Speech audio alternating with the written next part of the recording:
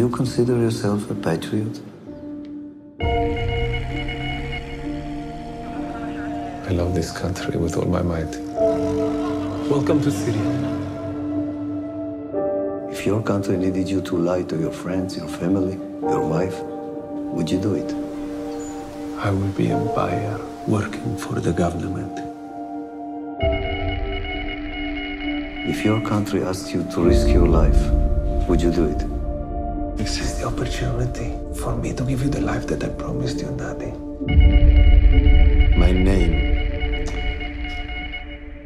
My name is Kamel Amin Thabit. The Sheikh is your only way in. Please join me. You've made a nice life for yourself here in Damascus. When you walk into your room, everyone wants a piece of you. Come in. Enjoy. You can trust me with your life. I hope I can do the same. We all have secrets. This is not a game, Kamel. You are either him or you are dead. Nadia, I'm worried about you. When's the last time you saw Ellie? 11 months ago. Don't leave us.